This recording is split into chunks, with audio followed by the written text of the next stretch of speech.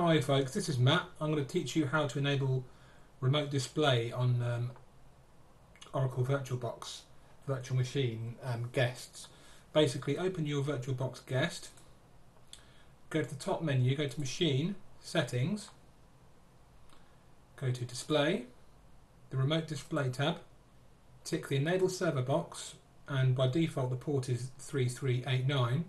You can put it whatever you want to put it. I can put it on as 4787 for example, but 3389 will be fine.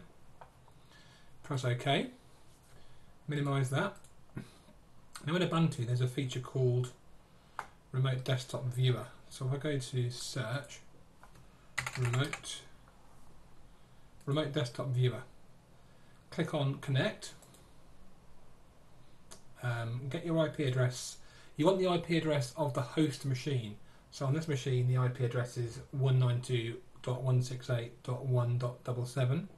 So select the protocol from the drop down to be RDP, paste in the IP address, and then colon 3389, which is our port number from the Oracle VirtualBox remote display settings, and click connect.